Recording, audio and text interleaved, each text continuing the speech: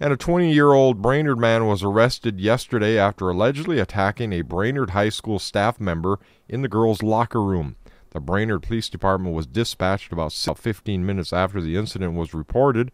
The suspect was located a short distance from the school, where he was taken into custody.